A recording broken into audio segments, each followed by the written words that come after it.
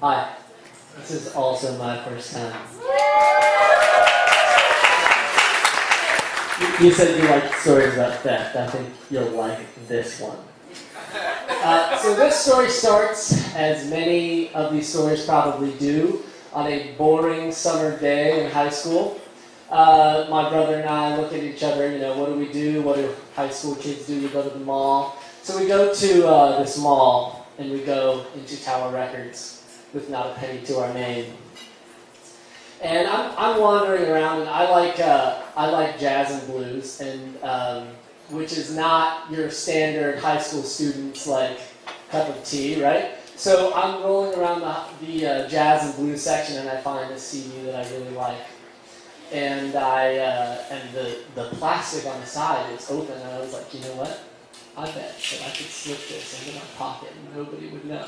Because there's one dude in the jazz and blues section, and he's reading a biography on Chet Baker or something like that back there. And so I do it, and I slip it into my pocket. I feel pretty good about it, though, not the ethical side. I feel pretty good about my skill as a thief.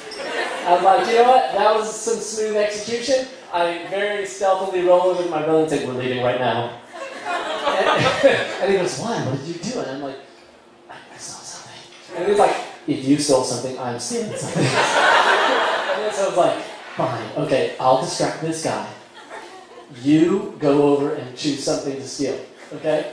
And so my brother, not with my prowess in thievery, I go and distract the guy. I'm like, listen, I can only talk jazz with this guy for so long. My brother chooses a few CDs, and we're both, high school students or whatever. He chooses Nat King Cole, James Taylor, and maybe the Eagles or something like that.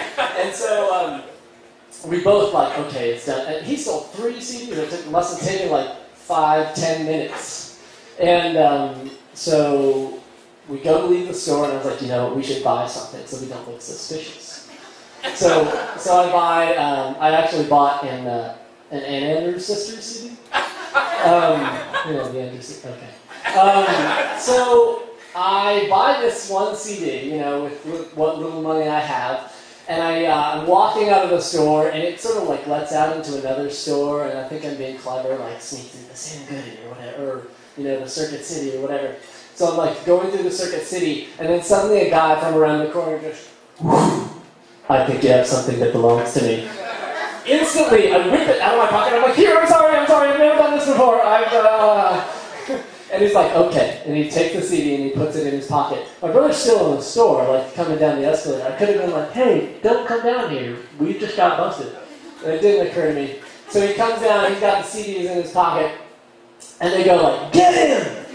And then these 2 big dudes, come out of nowhere and, push him up against the glass and put him in handcuffs. And I was like, I stole something too.